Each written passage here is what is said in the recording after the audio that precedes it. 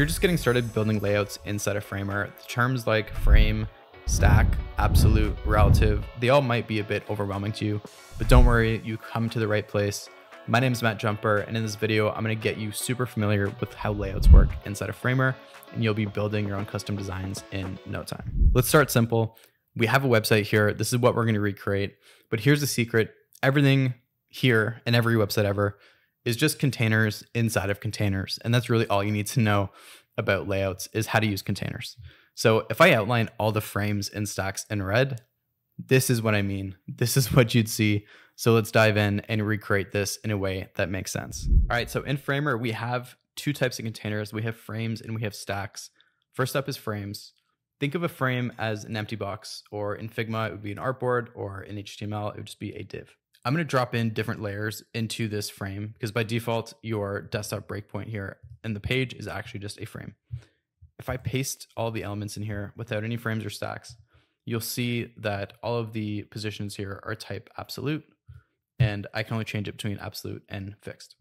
So when things are absolute, it means there's no order to these. I can click on this image and I can drag it anywhere I want to. I can click on this logo, drag it anywhere.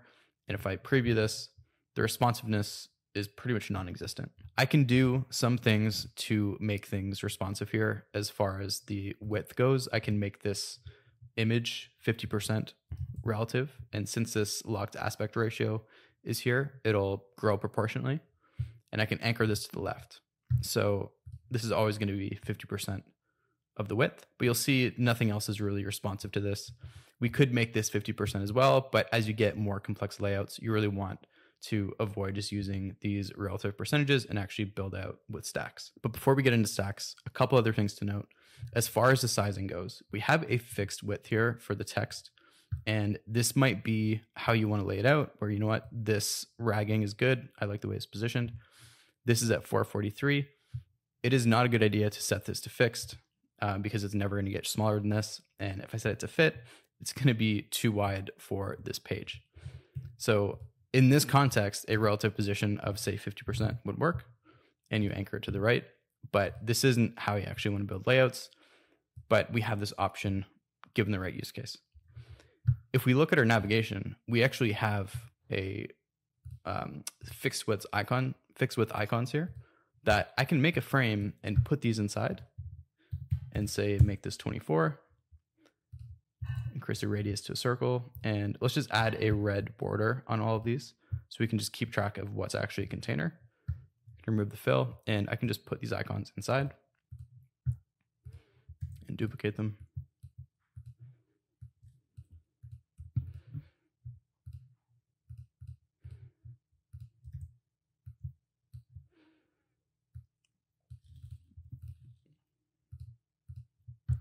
That's a perfect use case for a frame, just a single item that is a fixed size. But as you get into these more complex layouts here, we have two buttons underneath this text. We want some spacing here that's a consistent size. Again, frames aren't going to cut it, and that's where stacks come in. So think of a stack like a magic container that organizes all the content inside. Think about auto layout in Figma or Flexbox in HTML and CSS. So you can turn any frame, say this desktop frame, into a layout just by hitting the plus button on this layout here, and you'll see everything now is in order. And you'll see this actually getting cut off because the height here is still fixed at 1000, so we can just change this to fit content, and now it's going to adapt to the content inside. Where to start here? We have properties that we can change that's going to basically adhere to, like, all of the elements inside are going to listen to this, so I can change the gap in between all the elements. I can add padding around the whole thing. I can do it isolated as well. But on this top level container, I'm going to leave it as it is and not change these properties. And I'm going to start grouping more stacks together and nest these to start making layouts. So we'll start with the navigation. We have all these elements. So I'm just going to grab these on the left here. And the shortcut here is Command Option Return.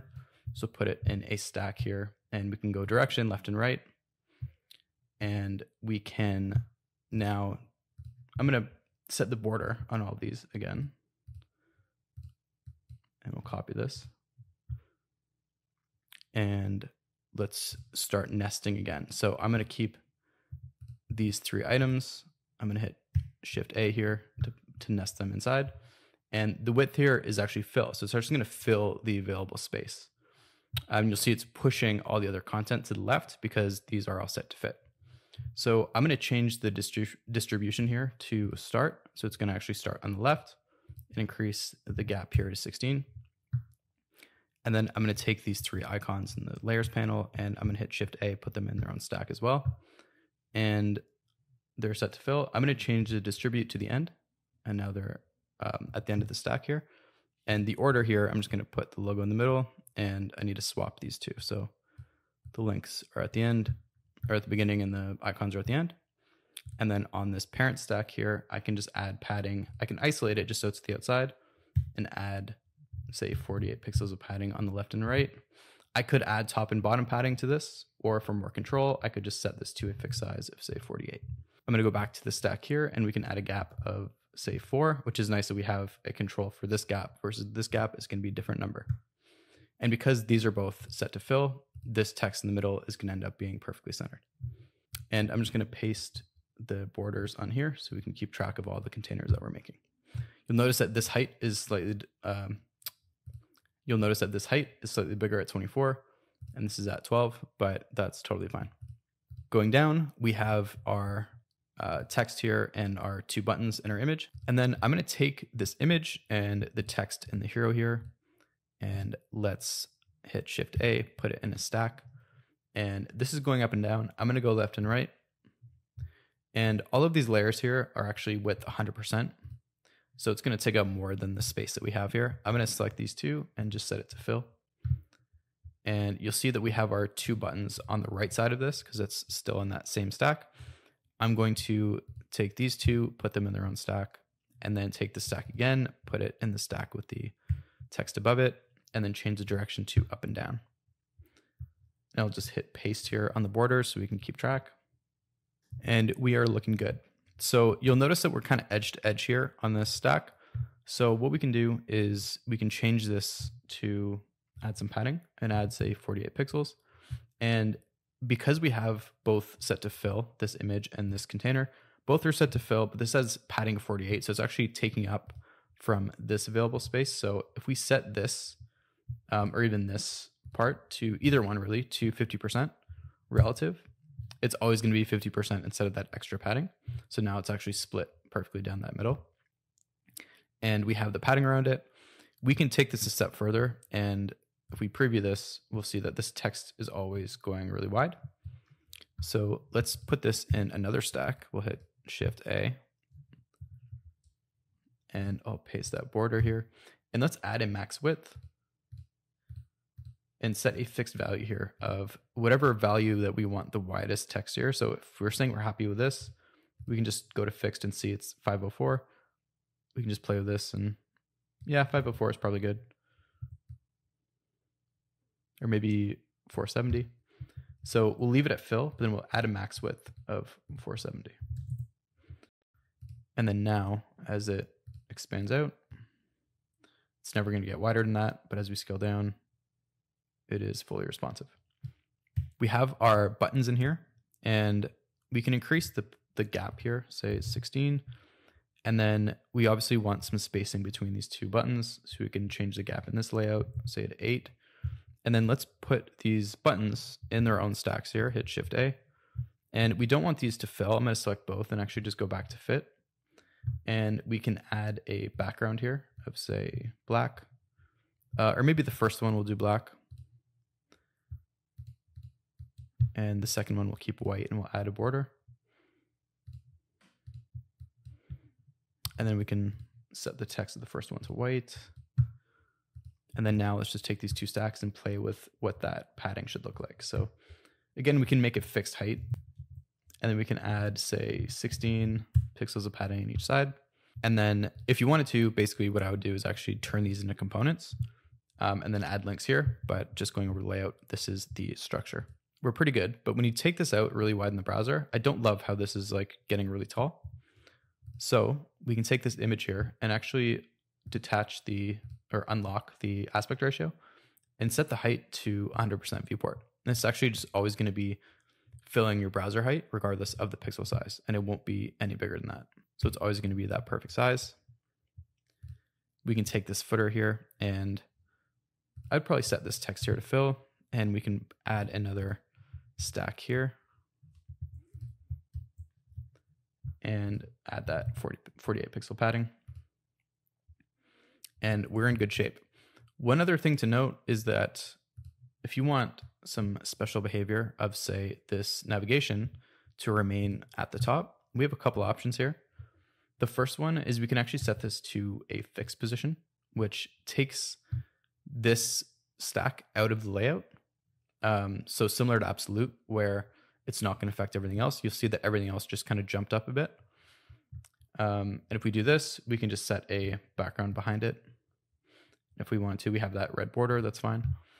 And there's now image sitting behind this, which is totally fine. But as you scroll, that navigation is always going to be there. So for fixed to work, all you have to make sure is that you are on the top level here and you're not nested inside another stack or frame. The other option here, if you want to use another special property with some scrolling behavior, instead of fixed, you actually could set this to sticky, where it's inline. So it's actually treated as relative, but then it stays at the top and waits for the rest of the content to finish before it continues to scroll. So a bit of a more nuanced approach here, where this is going to be sticky. So it's actually back in the layout. You'll see this image actually starts here now. And the navigation, I want to click on this desktop here and actually make sure overflow is set to visible, and all of the stacks and parent containers above this need to be overflow visible. And then we need to put this in its own stack as well, where this is the navigation and this is the body and this is the footer. If we put the nav and the body in that same stack here and make sure it's fill fit and overflow is visible, if we preview this, you'll see it's actually sticking here. And if we got to the bottom here, say this was 200 viewport height, just to get some height here, you'll see that it gets pushed away. So you could do this for navigation, or you could do this for other elements, but that's the difference between fixed and sticky, is that it actually is in the layout and it just waits for other content to catch up in that same stack. So I'm going to undo this and leave it as fixed. I think it probably makes more sense here, but it's good to have those options. And going back, anytime you set an item to fixed, you just want to make sure that your width here is actually set to, if you're trying to do full width, 100% relative, because otherwise it'll be a fixed size. So if we preview this, we'll see that this website is basically perfectly responsive, even without any breakpoints. We only have desktop here, but we can add tablet and then refine. So let's take this image here at the top and we can just drop this height down to, like, say 75 viewport. We can take this container here and just make it fill. And we can change the padding on mobile, maybe increase the top and bottom and decrease the left and right. And for the sake of this, let's just hide the nav items and just keep that logo. So at this point, going out, and even above that 1200, everything is behaving perfectly. One other thing you can't forget about is the wrap property. So if I take this stack and actually just reduce the width of this, you'll see that the text is responding nicely. At a certain point, those buttons are just getting cropped off. So what you want to do is actually take the stack that these buttons are in. It's set to fill, so it's taking up that the space, that container. If I turn on wrap, as soon as there's not enough space for each of these elements, because they actually have a fixed width here, it's fit, but we can see it's 86 and 92. As soon as there's not enough space for both of them on the same line, it's going to wrap it, and you can set that gap property here to adjust that spacing. So if you want to increase that to 80 or whatever that is, you can have full control over it. All right, so if you're ready to try this yourself, I recommend remixing this file. It's in the notes below, but also just go find your favorite website and recreate it inside of Framer and really look at the stacks and frames and the whole container situation. If any other video requests, drop a comment below.